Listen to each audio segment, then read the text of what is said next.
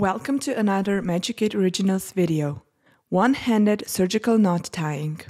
In this video you're going to learn how to tie a surgical knot with one hand in two different ways. So here we see a model with a rope that symbolizes surgical suture. So first thing you want to do is cross over the suture.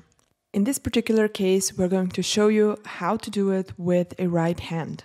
After crossing the suture, you want to take the right portion of the suture and throw it over your middle finger, ring finger, and pinky. Then you bring over the left portion of the suture and cross it with the right portion of the suture.